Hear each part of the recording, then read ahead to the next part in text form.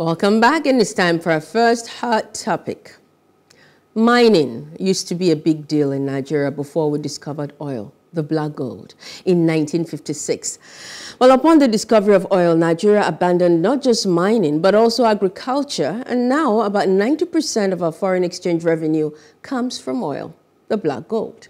An ugly trend that the new Minister of Solid Minerals Development, Dr. Dele Alake, clearly wants to reverse by targeting 50% GDP contribution from the extractive industry and giving ultimatum to illegal miners. Well, Mr. Olojede, public policy analyst, Lagos State, is my guest as we take a look at this morning. Good morning, Mr. Olojede. Good morning to you. Good morning. Nice to be on the program. Great to have you join us again. Good morning. Okay, so Mr. Yeah, nice to be here. Great to have you. So Mr. Dele Alake revealed his 7-point agenda a few days ago, and it includes comprehensive review of all mining licenses, surveillance task force, and mines police, among others. You listened to him as you addressed the press. A right in the step direction, would you say?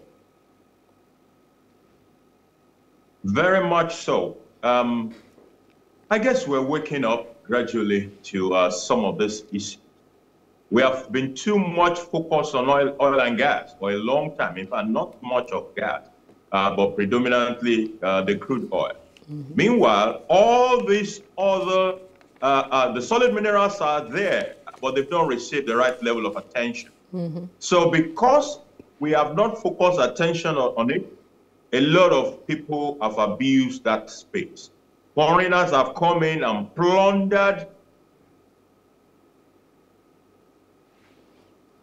they've come in and they've plundered solid minerals, and they've thrown us into environmental disasters across the length and breadth of this country. All sort of risks we have been exposed to without making money. Most of the money we're going into private pockets. Well, he's got his work cut out for him, considering the collaboration between politically connected Nigerians and these foreigners you've talked about. 17 Chinese men were arrested in Osun State in May of 2020 for illegal mining. Some states in Nigeria, some of the newly sworn-in governors have also banned mining activities in states like Ebonyi, Osun, Enugu, Cross River, Taraba, etc. Well, the Miners Association of Nigeria are kicking against the ban on mining activities by some of these states, claiming it's illegal for them to do that. So Dele Alake has got his work cut out for him. Talk us through what you think he may have to do to be able to muzzle through and give us what we need from that ministry.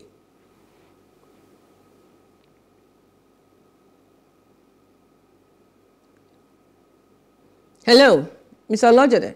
Okay, the right response is actually not to ban mining. Hello? Yeah, go ahead, please. Can you hear me? Yes. Okay, the right response is actually not to ban mining. But if we do, like some states are doing, it should just be a temporary measure while we articulate how exactly we intend to approach the issues of mining. It has been a largely unstructured space. Foreigners will come, they partner with a few high and mighty in the society, including some of our political leaders, and then they take all these gemstones and share the profit with nothing to the people. So one of the things that need to happen is that we need to, number one, harmonize the policies at the state level with the federal. Mm-hmm. So yeah, the laws are clear. What is the role of the federal government and what is the role of the state, as well as the communities where some of these gemstones are. So we need to be able to articulate the policy so that we are speaking with one voice and we are not confusing the mining market about the opportunities that exist. Then once we have articulated our policies properly, then we can structure that space and ensure that the concessions follow the law. If the laws around the concession of mining is not robust enough, we need to step into that space and make it more robust and implement those policies and laws as stated, so that the resources that belongs to Nigeria will be to the benefit of Nigeria. And while we mine these resources, we will also articulate the environmental issues. It is not enough to just want to take from the environment. We must preserve and protect the environment, as well as, deal with security issues that have been associated with a lot of mining sites in Nigeria. Okay, well, this has also brought to the fore the issues of Land Use Act. You find that in the South, the oil belongs to the federal government. I mean, individuals who mine, who have refineries, are treated in the way that you've seen. That's all that's been playing out, which has led to people from the South saying there is such imbalance.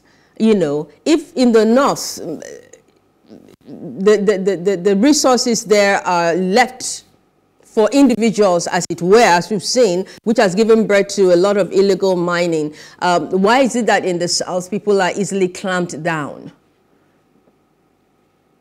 I don't think that the laws are discriminatory, South versus North, because mining is also taking place in the South. Well, and don't forget, we have the federal ministry dedicated to mines. It's at the federal level.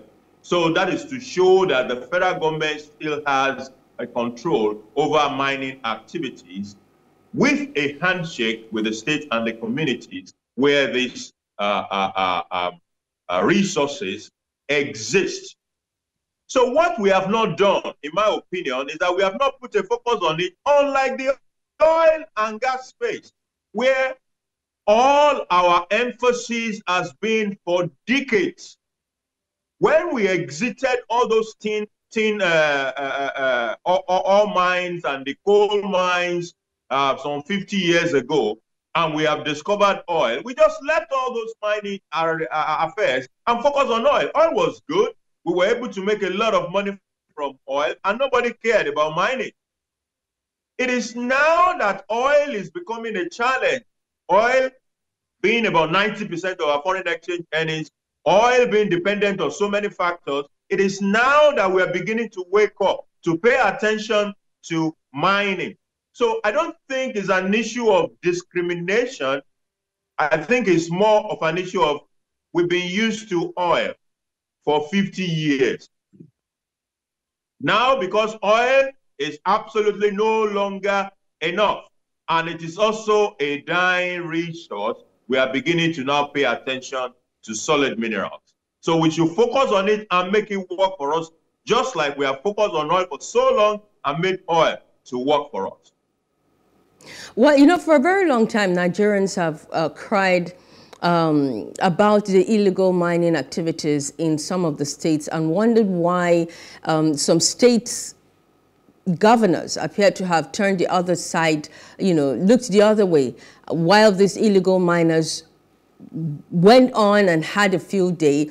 And also looking at the cheap labor that these illegal miners were able to have in those states. What do you think that the NLC, because I think we should bring in NLC here, should be doing with regards to the people that are used or have been used in these sites, these illegal sites across the states, who are being unjustly used, if I could put it that way? I'm not so sure that NLC has delivered in court. I don't think they are able to deal with this matter. The way things happen in those mining areas, a lot of insecurity issues are involved. They are not places that you just jump into because you said you are labor. Are you joking with your life or something? These are people who come to mining sites with military and police and security present, private security and public security into those particular states. And they have a concession, and the concession is from the government. So it goes way beyond what labor can handle for now. Of course, because labor is involved, workers are involved, I believe, well, labor by the side needs to also start to agitate. But the nature of those mining sites as it were today does not exactly lend itself to what labor can readily intervene in. Number one, the communities themselves are involved. The communities where those resources are involved at the level of the tiny amount, what I call peanuts, that are handed over to this community. We are talking of poverty. People who have never owned 100,000 naira of their own at a time, having $1 million drop on their laps, they take the 1 million and then they collaborate, or they more or less support what is going on. I've seen instances in which miners come to a village and offer the village head a new palace. That, look, we'll build you a befitting palace. This one you are living in, it's not good for you. And they did. That kind of a traditional ruler does not understand what he is giving away for peanuts. So the community are involved on one side. Political leadership is involved. We have spoken about certain states where it seems as if the governor looked the other way. Why do you think the governor in those states are looking the other way? It is because these are also the elite or members of the elite that are involved in these illegal activities. So the man is not going to pay attention because he himself is involved. That is why the current direction is so much welcome. It doesn't have to be attacking in nature. We can call in all the stakeholders, have the right level of discussions, and articulate the policies to make these resources beneficial to the Nigerian people. Well, the Miners Association of Nigeria, what do you think should be done about their outcry against the banning of some of the sites across some of the states where illegal mining has been taking place? They've quoted some laws, some aspects of the law as they kick against it. They are a critical stakeholder. So when I speak about engagement, they also have to be in the mix of all those engagements. Most of the mining activities that are going on in the country are largely unstructured. People are privileged, so they've gotten some concession. They go into communities and plunder the community, giving people peanuts. They don't care about the environmental issues. That cannot continue. And the Miners Association within itself will also begin some sort of self-regulation, you know, before or as part of the entire gamut of reinventing that particular space. There must be a regulator. Monitoring is critical. What are these miners doing in the mining site? How are they treating the environment? How are they treating? And while the regulation from the government is critical, the issue of self-regulation from the miners themselves or the Miners Association is also very important, so that the Miners Association on one side are self-regulated, and then there is regulation from the government, so that we can have a sane. The miners must consider some element of self-regulation. Yeah. What we have right now in the mining side will embarrass anybody who loves the environment. It is horrible. So some element of self-regulation, but self-regulation would not be enough. Government has to make sure that the regulatory environment must be stronger. It is part of this policy articulation that is devastated. When you take from the environment, you must also be ready to give back to the environment. Protect that environment, ensure that it is not just you taking, you're also giving back. The way the workers are being treated is horrible. So government also has a role in that, as well as the Miners Association. So when we talk about engagement that needs to happen, those engagements must also involve the miners. They are a critical stakeholder that must reform their way. in how they approach this resource mining as well as how they treat the environment and the people. Yeah, you know, the way the workers are being treated, as you have just rightly alluded to, is horrible, which was why I had mentioned earlier the need to have the NLC look into this, because not just these miners, these workers who are working for these illegal miners and even the legal miners being treated shabbily, you find that oftentimes when some Lebanese and Chinese corporations come into this country and treat their Nigerian workers shabbily in the most dehumanizing way possible, and they keep getting away with it. And I wonder, what is labor doing? Right from my days as a youth copper in Port Harcourt, I've heard such stories, and it's continuing all to today. Yeah, like I said, labor must play its part, but I also understand, for example, will NLC walk into the gold mines of Zamfara to go and carry out, say, a picket where there are bandits left and right, where there are guns blaring and aircraft all over the whole place? It is most unlikely that would happen. But they could go with the police, the monitoring police. They could go with the monitoring police, the surveillance task force, and the mines police, which have been set up. I understand that we already had them before, so perhaps this is a kind of reinforcement that the new minister is talking about. So if Labour was interested in doing anything about it, they could go with that monitoring task force and the mines police force. You see, I still prefer that the strengthening comes from the government that has the power over security. The mining side themselves are heavily policed, sometimes with military people and private security operatives that the miners themselves have hired to come into that space. So the true way that can be effective, in my opinion, is that the government in its might, which is what I think the current minister in charge is trying to drive. Because all these things that you were talking about have been there. So the question is, why has it not worked? Mm-hmm.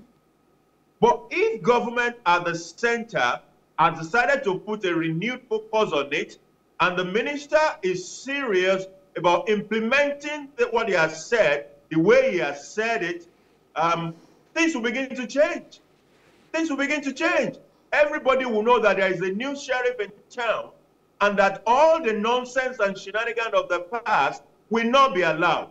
It is on the wing of such situation that you can see the NLC become effective and rise up to their own responsibility and the expectation that we have of them. Issues of safety at the mine, for example, is a very serious matter. Mm-hmm. People are dying in the mines. Yeah, they do collapse and kill people. Both in the course of operations and even in the abandoned mines. Who is paying attention to that? Mm-hmm. Labor must do its part, but if labor is going to be effective, government, like the current minister is trying to do, we need to step in right there powerfully and possibly come there while wielding a stick and make sure that the laws are obeyed. Anybody who disobeys is punished accordingly. Very important that we do that. And that creates the right environment for even NLC to begin to step into the position. You know, as we talk about this, I'm reminded of the Blood Diamond. And if we're going to move forward, would you suggest that some who have, if not all, who have enjoyed the wealth of this illegal mining, who have made billions of dollars from this illegal mining, would you suggest that this new minister goes after them to get them to account, and also for the damage that they caused to the environment, the illegal mining, and the injustice meted out to the Nigerians working for them? It would have been nice, but I'm not so confident that something like that will happen. And the reason is that the issue around the environmental issues surrounding mining activities is not peculiar to mining, solid mineral. We have seen it in the oil and gas space for decades. And the question I ask is how have we been able to deal with environmental issues in the creeks of Nigeria, in the Niger Delta? How have we been able to hold people to account, including multinationals who have plundered those environments and left them in disastrous situations? There are local companies too who have done the same thing in that same Niger Delta. How many of them have we been able to hold to account? I remember vividly what Obama did with the massive spillage by Mobile during his tenure as president. Mobile almost left that environment by virtue of the kind of punishment, that was meted out to them. In Nigeria, we are yet to see that. We are yet to see that. So will it now happen in the case of solid minerals? Fingers crossed. I am not particularly hopeful that it will happen, but if it happens, I actually look forward to being disappointed when it starts to happen solid minerals. Well, there are those who say that the 30-day ultimatum given by the minister to the illegal miners is way too lenient. Do you share that opinion?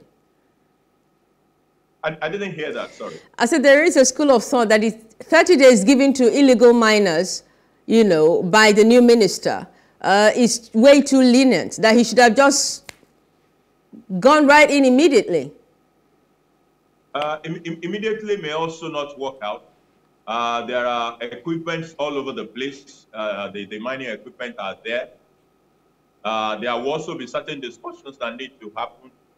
So I think 30 days is okay, but then 30 days also allows the government to prepare its own rollout. The monitoring team that will go out and enforce the illegal, the law against the illegal activities. You have to prep, that kind of a task force. You have to prepare the resources for them to be able to do what they need to do. You have to work with the security agencies to be able to enforce. So it's not actually something that you can jump into and make happen in 1 week or 2 days. No. 30 days is a very good notice. Get out of there if you are illegal. And if you're still there after 30 days, then whatever you find, you take it. Well, thank you, Mr. Olojede, for your time on this very critical issue that we're taking a look at this morning. Thank you for having me. Mr. Olojede, public policy analyst, has joined us in Lagos to take a look at our first hot topic. Do stay with us. We'll be right back.